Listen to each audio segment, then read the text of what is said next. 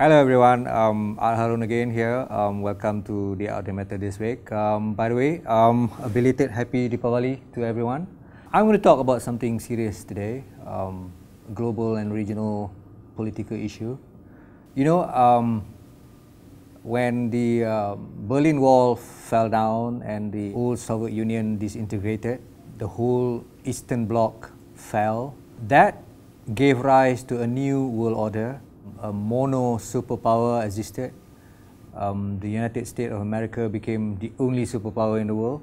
But you know, over the past few years, China is known as to have widened and strengthening its global influence now.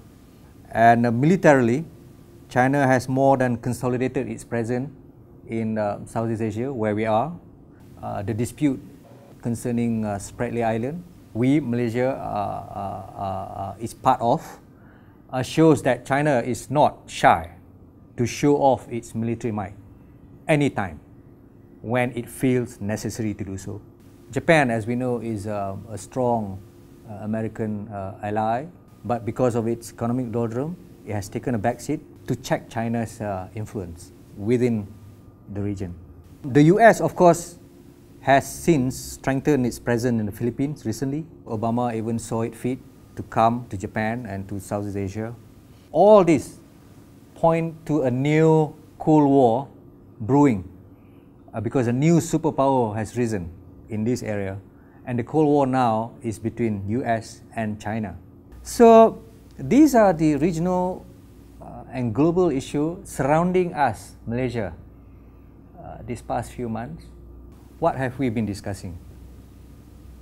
Last week we discussed about Oktoberfest. This week, can we touch dog or not? Yeah, and we brand people who organize I Want to Touch the Dog a Day as infidel, full of worms in their head. They are not Muslim. In fact, somebody said the organizer was a Christian in disguise as a Muslim.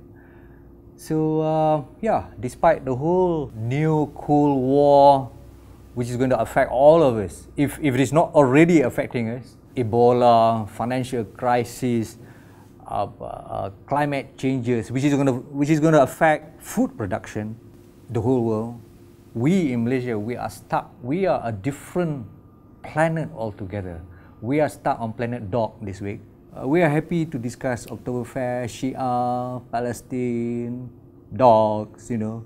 And Perkasa just issued a statement saying that, you know, the tornado is hitting us because of Dogfest.